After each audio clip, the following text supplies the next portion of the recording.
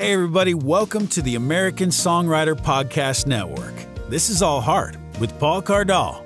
Paul wants to shed light on unique celebrities and influencers who use their gifts to make the world a better place, like you.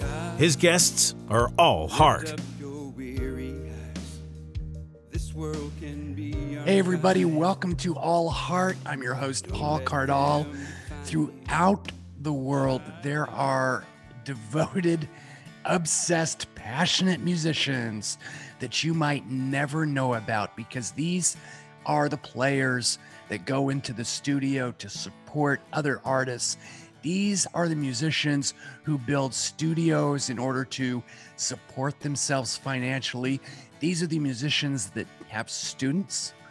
And for me, these are probably the most disciplined, most knowledgeable people in the music business.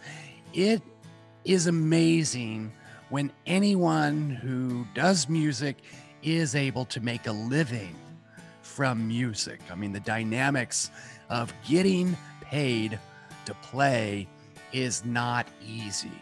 So today I want to focus on one of my good friends from my home state of Utah.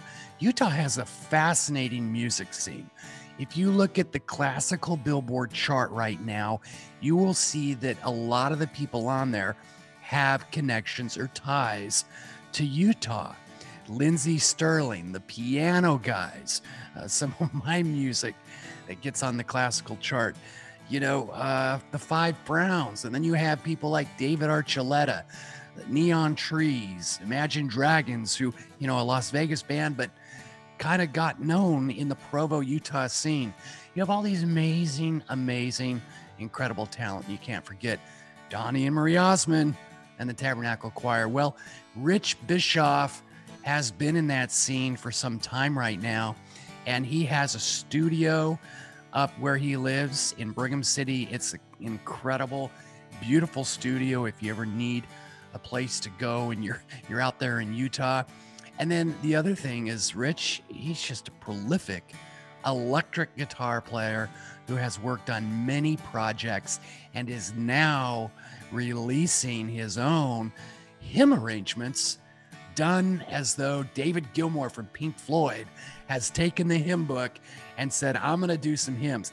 That's what this electric hymn album sounds like from Rich Bischoff. So I highly recommend you go and ask Alexa to play Electric Hymns by Rich Bischoff, or of course just go on Spotify or anywhere else and get the album. You will not be disappointed. If you've enjoyed the mellow, relaxing hymns that I've done for piano, imagine a soothing version on electric guitar. It's awesome. So without further ado, here is my conversation with my good friend, Rich Bischoff. Hey, Rich, how are you? I'm good, Paul. Thanks for having me on, dude. Yeah, man. Welcome to All Heart with Paul Cardall. It always seems strange doing that in third person, but for the American Songwriter Podcast Network. And Rich, you are, and tell everybody how to pronounce your last name correctly. It's Bischoff, and it gets pronounced Bischoff and Bischoff and every other iteration you can possibly think of, but it is pronounced Bischoff. People out here in the South would say biscuit. Yeah, gravies and biscuits. So I didn't really get teased a lot, but like good friends would call me certain things, and you can imagine what they would call me. But Son of a Bischoff. Yes, great. Yes. But musicians are usually blessed with interesting names. Like I try to convince people to pronounce my name real fast 6 times, Paul Cardall. I mean, Paul Cardall. I can't do it. My parents. I think I said your name. I think I said your name in front of my wife and kids the other day, and I said it completely. Then they made fun of me for like 15 minutes. You can't even talk. I'm like, try saying his name. Honey, go play the guitar. You So you're from Utah, and we've known each other from kind of the local music scene in Utah. And you're I've tried to explain the music scene in Utah to people because it is something that's so unique. It's not a Seattle where there was a grunge movement and everything kind of exploded. It's, you know, it's not an LA where there was a heavy metal scene and everything exploded. Utah is just kind of its own little music capital for music people from Utah. I don't know how else to explain it. It's just weird, Paul. It's all it is. If you're a musician, you're kind of a weirdo in Utah. And I think the culture just kind of doesn't get it. I mean, some of them do. But I think a lot of, if you're really serious about, a really serious musician about what you do, people don't understand that here in Utah. They think you should be living in Nashville. They're like, why aren't you in Nashville? Like I've been told that, like I work a regular job and people will find out what I do on the side. And they're like, what are you doing living here? I've been asked that so many times. Well, it's interesting because when I came to Nashville, you know, I had built a studio out in Utah thinking, you know, this is how they do it, how the big boys do it, you know. And I didn't realize after coming to Nashville that like what you're doing right now and what I was doing then, we are the big boys. It's this image facade that seems to exist. And though Nashville seems to have all the people flooding that are musicians that are really talented flooding to this place, Utah has, I mean, the musician quality in Utah, I've been trying to wrap my head around why we have so many musicians in the state of Utah. Well, I don't know either. It's maybe just there's nothing to do here. Actually, there's a lot to do here. Actually, we've got the mountains. It's the winters. The winter seems to last a long time, but I think the culture here. I think art is encouraged growing up. And so I think that's a lot of it. But for me, I didn't really have musical parents. My mom listened to like a lot of cool music, and my older brothers are what kind of inspired me. Like I remember my brother got this, like, what are the really small records called? Like a 45 or something like that. The 45s. Yeah. He got one of those for Christmas one year. This is before I moved to Utah. I lived in California until I was like 10. And he put that thing on after he opened it up, and it was Styx. It was Come Sail Away. And that part where the guitar kicks in, I was just like mesmerized. I was mesmerized. And that's kind of what, like, I'm like, that's so cool. So rock and roll, you know, for my brothers is kind of like what kind of got me interested in it, you know. You have five brothers. 5 brothers and 1 sister. The sister's the oldest. She's lucky she got out while she could. She was teasing you guys. Yeah. No, she's great. So what led your parents to go to Utah? My dad was in the Air Force, and they had traveled. He's originally from here. So my dad's originally from Smithfield. He served in LDS mission, and his mission president was Thomas S. Monson up in Canada. And so for those that don't know, Thomas Monson was a president of the LDS or the Mormon Church for a very long time. Right. And so he left for the Air Force, and I was born in California. So while he was out doing that, like they had a lot of their kids, like the first 5 kids they had, maybe 6 were while he was out in the Air Force moving around. And then finally, about 10 years old, I was living in San Jose, and they're like, hey, we're moving back to Utah. And we always loved coming to Utah as a kid. And so, what was your question again? Well, you pretty much answered it, because I asked what led you guys to Utah. And your dad, obviously, you know, he did a flyover your dad did a flyover like a stork, dropped you in your mom's lap. And now you guys are in Utah. You got 5 brothers and you got your sister. But were you the only one in music, or was everybody in music? So the brother that's just 2 older than me, he like was in the madrigals at Box Elder High School, and he's the one that loved Styx, and he still obsesses about Styx all the time. He still loves that band, and I still love those guys too. But he's like stuck in stuck in the 80s. I kind of am too. I think we all are kind of still stuck in the 80s, right? Yeah, I think so. I think so. And so, in fact, Rich, the first time we came to Nashville and went to the Ryman, Tommy Shaw was sitting right next to my wife. that's awesome. Yeah, I love Tommy Shaw. And she goes, "This guy looks familiar. I'm not sure who he is." I said, "That's Tommy Shaw." She's like, "Tommy Shaw." I'm all, "Sticks, come sail away." She's like, oh, I gotta get a picture. Oh yeah. And that guy's awesome. He was kind of as I grew up, because of my brother, that guy was kind of an inspiration because he played guitar and sang, right? And I'm like, this guy's amazing. And so my oldest brother, he does music, sort of. He really tried really hard to try to put out some like more spiritual music. He was kind of that thing. And he was trying to put his stuff into like Deseret Book, which is kind of like the Utah, all about Deseret Book. They're a Christian bookstore for the LDS. Right. Yeah. LDS community. So he was always trying to do that, and got me into recording. Like, he bought a 4-track when he was in college, and I was like probably only like 17. And I was like, oh, he got a 4-track. I thought that was so cool, cassette tape. And so he's kind of the one that kind of led me down the path. But the thing about what really got me going with guitar was I kind of grew up thinking that was like this other worldly thing, like that I only saw on MTV. Like, you couldn't really do that as a real person. I thought that was like, oh, those guys are like in LA, and that's amazing. I can't do that? I'm just a kid. And so I had a paper route. And so I'd be doing my paper route, and there's this kid that played guitar about 3 blocks away from me.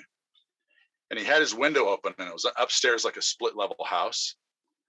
And I saw him up there jamming. Well, first of all, it was the Scorpions is what he was playing. and at first I just thought that was the record. I'm like, oh, someone's cranking some Scorpions out their window. And I look up, and it's just him playing it. And I was like, no, you can't do that. You're just a kid.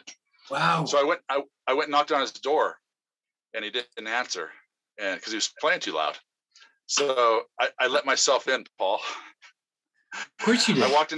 I walked into this kid's house, and I just walked to where his bedroom was, and just kind of stood in the doorway while he was playing. He looked up, and I scared the hell out of him. He like jumped back, and I'm like, dude, sorry, I just wanted to hear you play. And he's like, for sure. And he was like, and I thought, he'd be mad or something. He's like, no, for sure. Come on in, man. Take a seat. Showed me his guitar, his pedal board, his amplifier. And I was like, I was hooked. That was it. That's all I wanted to do. Wow. Yeah. Yeah. That sounds so much like when I was in my junior year of high school, and I heard somebody playing piano, and I followed the sound like a rat with the Pied Piper. Yeah. And went into the auditorium, and behind the stage there was a guy named Ryan Stewart playing piano, and that got me like interested. I ended up going to his house. He started mentoring me on how to play. I had already figured out I could play by ear, relatively, not perfectly, but I just watch him. And so, yeah, very similar, man, in how we see these guys do extraordinary things, even though they're just ordinary people. And then the way it attracts people, it's fascinating. So, and then when did you realize that you wanted to do music and be a guitarist full time? I kind of knew from the second I picked it up that that's what I wanted to do, but just kind of my upbringing kind of told me, hey, that's not really something that's possible. Like, I feel like my parents thought that was something that was not a real job. And well, because you don't play guitars in church, in the church we grew up in. Yeah. But my mom saw how obsessed I was with it. And so there's a guy that taught guitar up at Utah State named Mike Christiansen. Yeah. And my mom called him, and I was probably only 16, maybe 15. And she's like, this is how my, excuse me, you can cut this out. My mom called, and this is how my mom is. She's like, "Hey, my son's good enough to take lessons from you." That's what she said to this guy. I didn't know this until after she talked to him. And he's like, "Oh, really?" And so I had to go like audition to take lessons from him. So she took me up there, and I took 2 years of guitar before I left on my LDS mission. Yeah. And I learned a lot of the theory behind everything from him. Like, I didn't really learn my style or anything from him, taking lessons from him, but all like the, how do you play behind these chords? A lot of the different styles is kind of how from him. So that was I'm glad my mom did that. You know what I mean? Yeah. It sounds like your mom was always advocating the quality of your life. She drove a half hour every week up to Logan, because we're from Brigham City, Yeah, so that's she drove. Yeah, that's up to that canyon. It's almost like, it's like 45 minutes. Yeah, and then I think on my mission, I listened to a lot of like singer-songwriter stuff, and possibly you, but I don't know if you were around. I don't know. We're the same age, so you might have been on your mission. I didn't release a record to 95. Yeah, 92 to 94 was when I was on one too. California, okay. Where were you? Michigan. So we both had to learn English. Yes, we did. I had to learn Michigan. They called it Michigander because they speak like Canadians. Like, hey, let's go play some hockey, eh? They kind of speak like that up north. So you know what they say about Detroit? What do they say? It's not Cleveland. But you know what they say about Cleveland? Because my wife is from Cleveland. It's not Detroit. Okay. So you got Motown in Detroit. When you were in Detroit, though, I wasn't in Detroit. About Motown? I wasn't in Detroit. So my whole mission, I wasn't in the Detroit mission. My whole mission covered everything but Detroit. Detroit was its own mission. So I was all over the state, like up in the Upper Peninsula, above the lakes. I served on, I was so lucky I got to serve on all these lakes and stuff. But it's funny because while I was out there, I was always trying to find ways to break the mission rules about listening to music. So one of the rules was that you could listen to instrumental music. So you can imagine what I tried to do. I was listening to Joe Satriani, and Steve Vai, and my companions. I had a few that just did not like that. Some of them did. Some of them were like, "Oh, cool, this guy's cool," but Cliffs Over Dover. Yeah, Eric Johnston. Yeah, Eric John is amazing. Yeah, that was interesting because that was one of the challenges I had on my mission was you're full time. So for people that are listening, an LDS mission, it's 2 years. You're 18 years old. In our time, we were 19 years old when we should be in college, at fraternities, doing who knows what. We were sent to learn how to serve people, love people, and obviously we were trying to get people to join the LDS church. But you spend a lot of time in service, and you're not allowed to listen at the time to certain music. You could listen to the Tabernacle Choir. Right. They were authorized, and a little bit of instrumental music, and occasionally a mission president who's in charge of 200 young men and young women have a list of what they approve. But here's the great thing. My mission president loved John Wayne. Mm-hmm. So we were allowed to watch John Wayne movies. Ooh, nice. But we were not allowed to listen to country music. See, and on our mission, a lot of the missionaries felt like country music was really mellow. So that was something that they would try to get away with. Do you know what I mean? And it's funny because my first mission president, who I loved dearly, he did not approve having a guitar out there. And so I remember I got out on the mission and I was out 3 weeks and I was going through withdrawals because I didn't have a guitar. I mean, that guitar was like attached to me my whole life till I went on my mission. And I had a companion. A companion is like a person that you're with on this mission, if we're explaining what missions are. So you're always with like a roommate. So this guy says, well, you could probably go buy a guitar at a pawn shop, but just don't tell the mission president. So that's what I did. I kind of went and broke the mission rules or whatever. And it was just a classical. I still have it. I still have that guitar to this day. But I got out there, and I got halfway through my mission. I got this new mission president, and I'm on a call, or I'm in a conference with him, or like a interview with him. And he's like, "Hey, Bischoff, I heard you have a guitar," and I got all nervous. And I'm like, "Yeah, I do." He's like, "That's sweet, man. I play harmonica." So my second mission president was all about that. So I got to do stuff like play in front of the missionaries for zone conference, all that kind of stuff. Well, fortunately now I think missionaries are allowed to listen to things within their own judgment of whether it enriches you or not. So, because I remember in the 90s, it was like Guns N' Roses' Use Your Illusion 2 just came out. When I was on the mission, I was like, you're trying to tell me I can't go pick up the new Guns N' Roses? I can't listen to this November Rain? Did you go pick it up, Paul? You know what? We had a baptism. And so right after the baptism, on the way home, we cranked November Rain. And I guess that's why it led to where I'm at now. I'm in big trouble now because I was at the beginning of the end. Yep, you're going to hell. Going straight to hell. It's great. It's great. Yeah. No, I. It's funny because speaking of that, the only album I bought on my mission, there was an album by Rush that came out called Counterparts, and I went and picked that one up. I went and picked that one up, and we would work out to it before bed, me and a couple of my companions. How do you work out to a progressive rock? Doesn't matter, man. Go listen to that album. You can work out to that's a great record. Counterparts. The thing with Rush, I think all of us were influenced by Rush, the trio. Right. 2112, I remember hearing 2112 for the first time. And I felt like, because in the 80s they did the laser shows at the planetarium. You could go and watch Hanson Planetarium. Yeah, you could go see Laser Floyd, and they'd play the music and lasers, which our kids today would just laugh at. And then you have Led Zeppelin.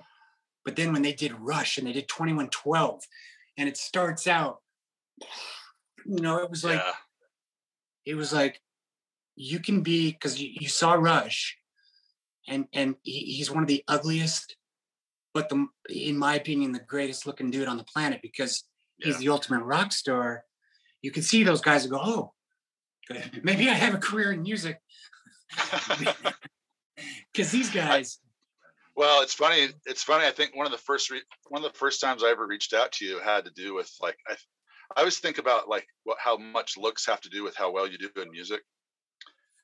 And I think one of the first times I reached out to you, there was someone on Facebook that was complaining about that whenever they do shows, they always would people would come up and say, "Man, you're beautiful." Afterwards, she was complaining that she was too good looking and she was getting all these gigs. And I'm like, you should be happy you're getting gigs, because there's people that are way talented that don't get gigs because they're not attractive people, Oh, well, like this guy. It is true that being attractive can help. Somebody left a comment on my YouTube channel. They watched this old version of Scarborough Fair. It's piano with electronic stuff. And the comment was, he has the ugliest looking face when he's playing the piano. And I felt vindicated. You're like, yes, finally, somebody gets it. I'm like, is it ugly enough for people to pay attention? Yeah. No, you have to look at everything like that and just turn it into a positive, Well, and guitar players have guitar faces that's way worse than piano faces, Paul. I guarantee you. We're like, give me some of your guitar faces. Yeah, I'd have to hold the guitar, but it's like when you're hitting one of those high notes. Yeah, I can't do it unless I'm really playing. Yeah, if you're listening, you got to watch this on YouTube, because it's on the YouTube channel. Or you go to paulcardall.com/podcast. You can watch it there. But that's what's fun. These expressions on musicians' faces, when we're performing. So let's back up though. Okay. Did you form? How soon before you formed your first band? So I played in a Rush cover band in high school, but we also played Boston, but nobody could sing it, right? Because that guy's Brad Delp's voice was so good. So we'd have our friends try to come sing Boston. We probably did some Kansas covers. Yeah. We mostly played Rush, and I was fortunate enough that I found this drummer I went to high school with that was my same age, and this guy that played bass and sang. They loved Rush too, and so this guy that sang and played bass, he would tape popsicle sticks to his keyboard, like how Geddy could play the keyboard with his foot while he's playing bass. Yeah. He has all those pedals.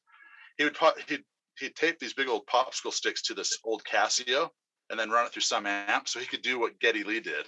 So these guys were obsessed. So I was lucky enough that before I even left for my LDS mission, I got to play in a band like that with those guys. We played Rush. I mean, develops playing character. that kind of music, right? Who's playing that kind of music at that age? Nobody was, we were lucky to have that.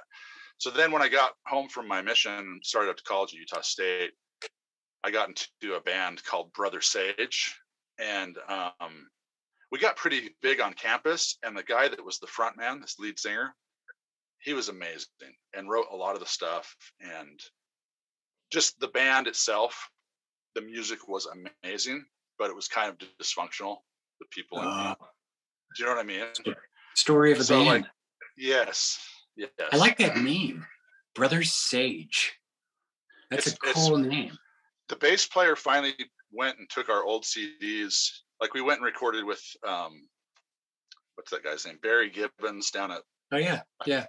Barry Gibbons has recorded a lot of artists who are LDS and LDS themed projects, and then on the side he's doing all this fun stuff that really builds the character. Yeah. Well, I think we tracked it with the guy named Greg Simpson, and then he had us mix it with Barry. He's like, I don't want to mix it. Greg, I remember Greg Simpson, man. He did all the music for Especially for Youth, which was a youth camp for LDS kids, and he was a seminary teacher, but he had this rock band, and it was cool because that's back when BYU allowed rock and roll performances at youth conferences. That's all gone. That's unfortunate. Just interesting ideas, or just random stuff to tell people on this podcast about Utah. But I think what's interesting though is, everybody in Utah does take some form of training, piano lessons, because everybody's got big families, and it keeps everybody busy. And all my kids play piano. Yeah. And it also had a built-in marketing structure, and because earlier I'm talking with you about what is it about Utah, and I'm sitting here going, well, they had their own bookstores that sold music. They had their own radio stations that would talk about that music that's in the bookstores, and they had distribution specifically just for those stores, and so that's how a market can be established in that community. And that's why you have all these bands that have come out of Utah, like Imagine Dragons and Neon Trees, and everybody knows the Osmonds. But I think Provo had a lot to do with some of that, like that velour place. And there was a few venues that really encouraged some of these bands to do really well, and because I don't know if like Imagine Dragons was in Deseret Book or anything like that, but they were. No, but there was a marketplace mentality. Yeah, that's probably what you're. Yeah, I get that all these kids that are connected to the LDS community in Brigham Young University would gather in Provo. We did a podcast in season 1. If people are listening, they want to go back, with Elaine Bradley, who's the drummer for Neon Trees, and Tyler Glenn was the follow-up episode. And we talked about the velour in Provo and that whole scene. So yeah, there was a marketing mentality. Did you ever go down and play in any of that stuff? I always wanted to, but what happened with me is that band from college, I really wanted that to take off. And I think eventually if that band would have stuck together, we would have eventually been down at velour and doing stuff. Because that was before that. But I think if Mike, our lead singer, would not have moved to Arizona and all that stuff. So what happened with me is once that band broke up, we weren't making any money doing Brother Sage because it was original stuff, really. And we would make stuff at gig. We'd make money at gigs, and we'd sell a few CDs here and there. But I finally just got to the point where I was like, you know what? I just want to make some money. And I started playing in cover bands. And I kind of turned into this hired gun up here in northern Utah that, like, when somebody's guitar player can't show up, they call me. Yeah. I play in these cover bands. And I've kind of turned myself into that guy just because there's money there. Do you know what I mean? And I'm trying to support this family. And so that kind of took a lot of my time, playing all these cover bands. But I liked it too, because my main thing is I really just like playing live. That's one of the reasons I got into it, you know. What's your advice to people that, you know, they play guitar and they want to make a living, but they're obsessively focused on trying to make it? What's your advice? Don't do that, because if you do that, you're not going to be happy. You're not going to be happy doing that. I don't know, because there's probably people that are obsessed with making it that probably do really well. But for me, that band in college, they were obsessed with making it until it just fell apart because it was dysfunctional. And so that's when I was like, you know what? I just want to be happy and I want to make some money. And so my thing was I just want to do it for the happiness part of it, but also make some money on the side. So I didn't really start obsessing about stuff, but I did try to release my own music back in the day, and it did get into Deseret Book, but then Deseret Book dropped it because I was an independent artist. But I don't know. For me, I can't be happy without playing music. So I just play. For me to be successful, my way that I've done it is I've had to dip my toe into almost everything. So I have my recording studio. I have a YouTube channel that just hit 10,000 subscribers. Congrats, man. Thanks. But it's good because what you do on there is you give really good explanations of the guitars, what you're doing on the guitars. You play different elements. And so in a way, it's a master class that if you're a young guitar player out there, you want to watch what you're doing and pay attention. What's your YouTube channel? It's just Rich Bischoff on YouTube. Just type my name in. Okay, Bischoff. Yeah. Yeah. Okay. And so I do a lot of gear reviews, but one of the things that I've started doing was people really like this. They like the lifestyle things, like vlogs. Yeah. So I do these gig vlogs where if I'm playing, it doesn't matter where I'm playing, I'll like wake up and just start gigging me or start filming me getting ready to go to a gig, traveling to a gig, playing a gig, what it's like to go play gigs, and then coming home. And those do a lot better sometimes than my gear demos, like my guitar reviews and stuff. So I would think so, because you're taking people on a journey. Exactly. And so I've just kind of, to live in Utah and have a family and be kind of more realistic about things, I've had to kind of dip my toe into about everything. And that's what you kind of have to do. Yeah. Yeah. I think, the definition of making it, I think, is different for everybody because the older you get and you start to recognize that making it actually is the fact that you are doing it, that you have a family, that you're still married to the same person, there seems to be this illusion, grand illusion that we create as fame, and people want that. But everyone I know that's like well-known, they're still pushing and grinding and hustling, thinking they got to do more. So I think we're all at these different levels on this mountain of how we define success. But I really have a lot of respect for the way you've been very humble in carving out a niche. You know what I mean? Life's kind of done that to me, made me have to be. I think I've always been kind of a humble person, but I think just me just trying to do some things. Life humbles you.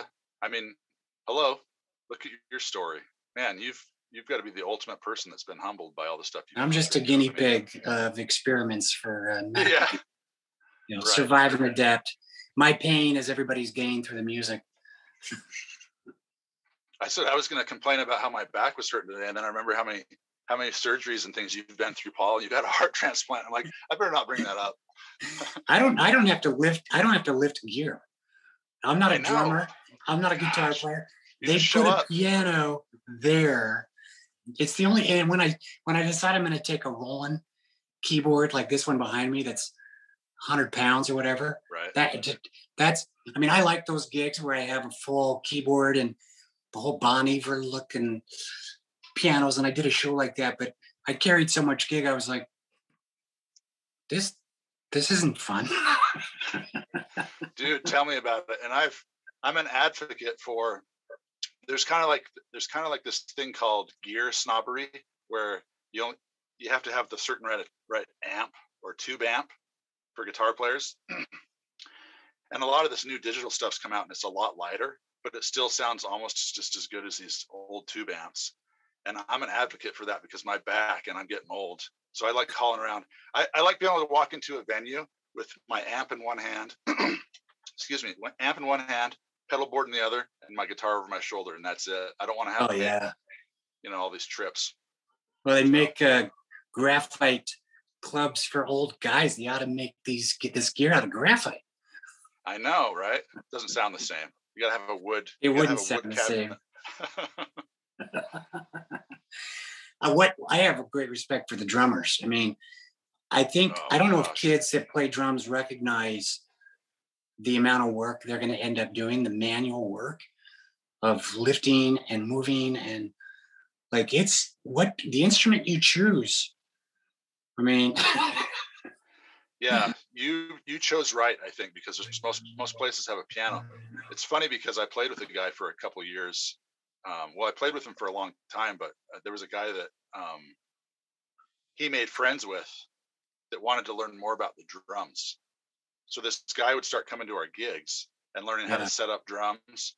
So one of the drummers I played with had a roadie for 2 years, and we were just a cover band. I kept looking at our drummer, and I said, "This is never going to happen again. You need to just soak up every ounce of this."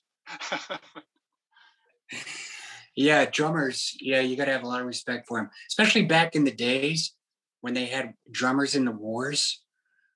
They're like, "Hey, you're signing up, for the Revolutionary War." They're like, "Hey, what do you do?" "I'm a farmer and I play the drums." Okay, here you go. "Hey, wait, can I get a weapon?" "No." Nope. You're just gonna drum. Just gonna hit drums and march towards the bullets. And you can't duck. You gotta just be very, very posture driven and look good. But you'll get killed probably. God forbid you don't have to do a 6-time.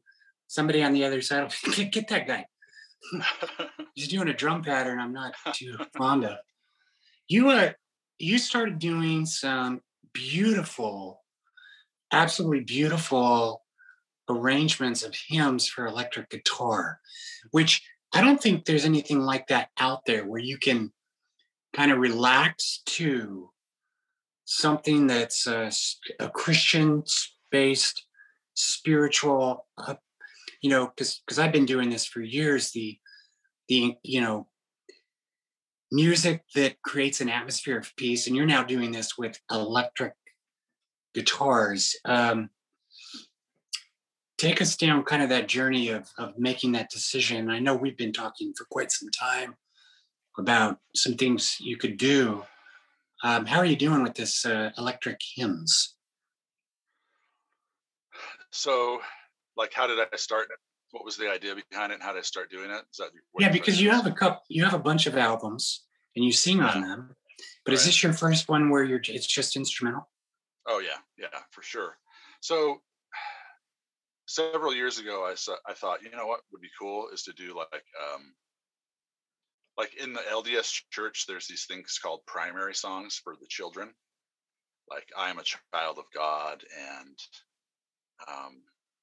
love one another. Prayer, love one another. Yeah. And I thought, man, that'd be so cool to kind of do this cool rock album of that. And so I started working on it, and it was mostly going to be instrumental. And I started working on it, but then I would just get so busy with everything else I was doing that it just never like happened. And I released an album probably in 2019 or 2018 of stuff like singer-songwriter stuff, which was just a collection of stuff I've been working on for the last few years that I was so busy I never released anything, which I should have just been releasing stuff all the time, and I just never did. And so I got to this point where I was like, I don't know what to do anymore with my music, because it's just really not, it's not gaining any traction. What should I do? And that's kind of when I reached out to you, but I kind of didn't have any, I didn't know how to go about it. Like, should I make it like a rock hymn album? How mellow should it be? And then you and I kind of just had a meeting, and you're like, I think you should go like mellow, but make it still the electric guitar. Yeah. And so the first hymn I did was "How Great Thou Art." It was the first one I recorded, and I let my wife hear it, and I let my kids hear it. I let my mom hear it, and she almost like came to tears. And I was like, oh, okay, this is what I got to do. So when my mom like almost came to tears because of it, I was like, okay, this is what we got to do. I mean, not that I want people to cry, but you know, the guitar can evoke such emotion that way as it can if you're playing a whole bunch of notes and rocking out. Do you know what I mean? So it was just me finding, like on this Tim's album, it was just me finding that voice for the guitar that was still did justice to the hymns, but also was something I enjoyed and I think other people wanted to hear. If that makes sense. Yeah, man. I think some of the most epic moments in guitar music is David Gilmour doing Dark Side of the Moon, and those moments inside there, the Pink Floyd sound, where it's just a little bit of guitar that lingers. It's not too much melody. And that's what you created and captured. It's like listening to David Gilmour doing the hymns. Yeah. And that's what's so profound and beautiful. And I think it's, I love this. Do you want to play something for us? A little bit of, play about a minute of, why don't you play about a minute of How Great Thou Art? Can you hear that? Yeah. You can turn it up. Tell me when. Here we go. Is that good? Yeah.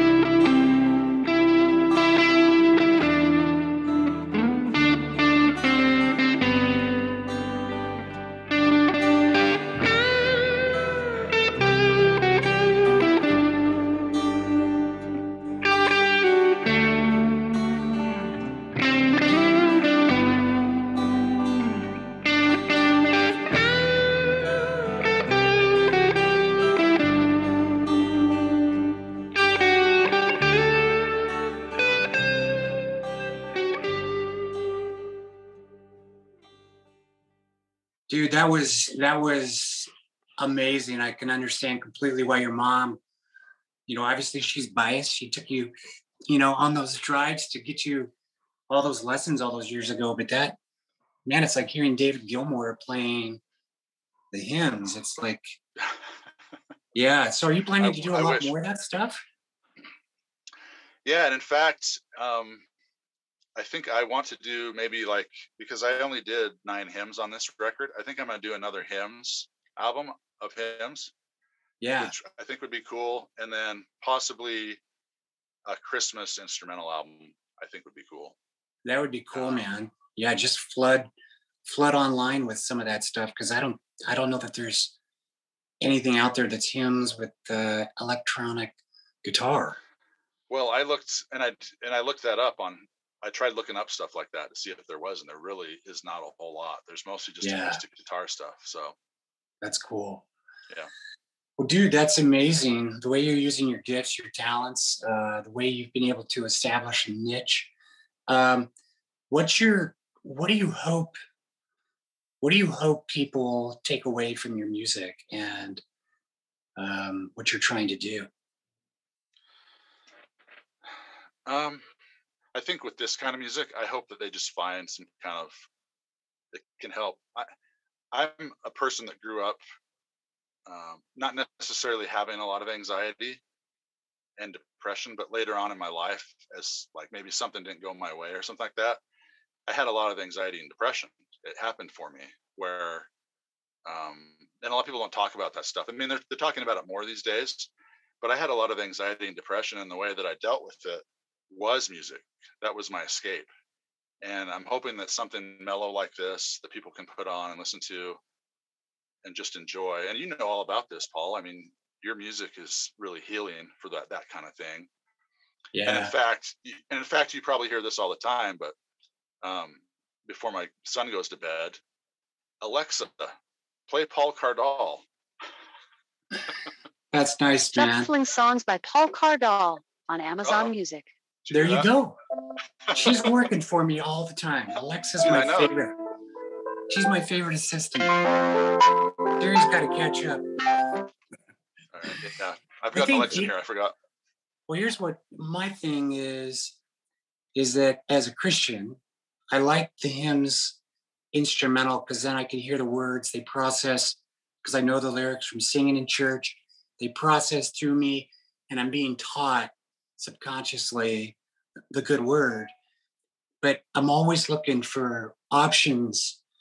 And it's like, I've always been like, man, I wish Alex Lifeson or Joe Satriani or Eric Johnson or any of these guys were Christian enough to make a hymns collection. So I'm really happy that you did it, because it's edifying me, and I know it's going to edify other people. So I think you ought to definitely keep doing more of them. Yeah. Well, and it's interesting that you said, like, if you know the hymns, you don't have to have the words on the record. You can hear, like, my melodies are basically the words, you know what I mean? The way that I played them. And so if you know the hymns, you're hearing the words as my guitar plays the melody of the song. Yeah. So. And where can people get the album? And what's it called? Electric Hymns? Electric Hymns, and it's basically everywhere. So if you want to download it on Amazon, Apple Music, Spotify, YouTube, I don't know where else it is. It's everywhere. So ask Alexa to play Electric Hymns by Rich Bischoff. Do you want to know the problem with that, though? Is unless you have Amazon Unlimited, it won't play it. It only if you're a Prime. Yeah, if you're a Prime member, it only plays certain. Like, I think they only have 2 million on there. So you asked to play me. I know somehow yours is on there, but when my son tries to do it at night, because he wanted, he's like, oh, Dad, I want to, like, be able to say, hey Alexa, play Rich Bischoff. All of a sudden it says, Alexa will come up and say, you have to sign up for Amazon Unlimited to hear Rich Bischoff. So I'm like, Really? You don't need to hear me, son. But I think on Alexa, for people listening, you can actually embed to where you don't just have Amazon, but you can have access to the other platforms. Oh yeah. As well in the app. So you could do it so that he can say. Yeah, I know. I just need to figure it out. But as a dad, I'm just like, you don't need to listen to me. Just go listen to Paul. My youngest will go, "Hey, Alexa, play my dad's music." And she'll say, "I don't have a relationship with your father." So and then she goes, "Okay, play Paul Cardall." He's like, Alexa's like, "Okay." Because kids are not used to saying your name because you're dad, So when they go, "Hey, play Rich Bischoff," they feel like you're a third party. Yeah, it's true. How many your kids play guitar? Yeah, they all play guitar somewhat. They all play piano. My youngest has picked up drums, and he's probably a better piano player than all of them. I don't know what it is about my youngest, but he has just totally got obsessed with getting good at stuff. So like, he's like, "Dad, what song should I learn?" I says, "Go learn Piano Man by Billy Joel." And he learned even the opening blues riff. And I'm like, "Dude, good job." That's not easy. No, and he learned all that by just watching a YouTube video. And then if you go to my YouTube channel, I've played with my kids. We did a cover of I can't remember the band now. We did a cover song of this band, and I said, "Grayson, I want you to play drums on this for real. I don't want to have to throw in a drum loop or something." He's like, "Okay, Dad." Did it, and we recorded the video. Yeah, my kids, and I've been fortunate. My oldest got to play in a band for a really long time and had a lot of gigs, and now she's at Utah State and trying to figure out her musical journey along with trying to figure out what she wants to do for education. So, how many kids do you have? 3. It's a trio. Yeah. You'll be the manager. I know. Whenever they decide, they're all just still trying to figure out life, though. They're young. 2 still in school, and 1's in college. So, I love that mentality that you're not pressuring them to do a specific thing, that you're allowing them to explore whatever God puts on their heart. Yeah, exactly. And I think because I grew up not having all the stuff that I have, they grew up having a whole studio upstairs, and I've just been like, "Go up and play whatever you want," But if it's an expensive guitar, come ask me first. But for the most part, what's your favorite guitar that you have? Right now it's this. It's a Fender. Yeah, right now it's just this Fender Nashville Telecaster, and it has Stratocaster setup pickups in it, so that I can get kind of Strat sounds, but also do the Tele thing as well. I love that. Yeah. I use so many twin Strat samples. What?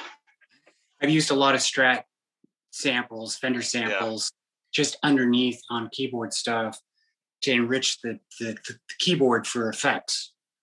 Nice. Yeah. And then I think a couple of years ago on a Faithful record, we did a lot of EBO. Did you do any EBO? Any of that stuff? I need to, and in fact, like one of my favorite bands, like Collective Soul, they were kind of known for doing a lot of that. And I always wanted to buy one. I just never have. I've just always been such a just traditional blues, country, rock player. Do you know what I mean? Yeah. So I never really, and I think for like what I'm doing now with the whole instrumental stuff, I think it would go over well on some of that kind of stuff. So, for sure. Yeah. The EBO, it's a magnetism. It's magnetism. So you're playing with this magnet. But here's what's funny is I had a pacemaker at the time. Uh-oh. And magnets stop pacemakers. Ooh. So as the guitar player was laying stuff down, he goes, "Listen, I don't want to hear any complaining, or I'm going to put this EBO right over you." Oh my gosh. It was classic. No, it was hilarious. That's funny. Yeah, that's funny. Yeah. Everybody has a pacemaker once in their life. I just had none. Oh my gosh. People are like, "Hey, my grandpa's got some of those." I'm like, "How's your grandpa?" "He's dead." "Oh, okay." Oh, wow, neat. On that note, that's why we play music, to adapt to society and everything that comes with it. So, hey, man, thank you. Sorry, go ahead. No, go ahead. No, and for me, music is the only thing that keeps me sane. Do you know what I mean? In this crazy world, like that's where I get lost. So, what are you listening to these days? You know, Spotify will make these playlists for you based off stuff you've listened to, and just recently, a lot of the old Huey Lewis and the News stuff started popping up. Yeah, remember that song? Remember that song, "Walking on a Thin Line"? Oh yeah, that's such a great song. And so, just stuff like that. Man, takes me back to 6th grade. Yeah, and I'm even listening to like old Tesla. I go back and listen to like all that stuff. I do listen to a lot of instrumental like guitar music too, but I'm kind of stuck in the past, Paul. It's fine. You got to be right where you need to be. You get your DeLorean. You can come back to the future anytime. Yeah. Hey, Rich, thank you so much for being part of the podcast. You have a website? It's richbischoff.com. All right. Well, everybody go there, sign up on your mailing list, and ask Alexa or Siri to play Rich, or because of that situation, just type it in Google Rich Bischoff Electric Hymns, and everybody can get that album. And so, yeah, man, thank you so much. Dude, thanks for having me. I really appreciate it. And I appreciate everything you're doing as well as an artist, and just how positive of a person you are with everything. I appreciate that. It's all an act. It's all an act. I figured, but I just wanted to say thanks. Yeah, the smile comes from my wife. I bought and paid for it. So, anyways. Awesome. All right, brother. Have a great day. We'll talk to you later. Thanks, Paul. See you, man. Bye. Forbes magazine calls him one of the most listened to recording artists of our time, with more than 3 billion streams and 11 #1 albums on top Billboard charts. With his podcast, Paul wants to shed light on unique celebrities and influencers who use their gifts to make the world a better place. Like you, his guests are all heart.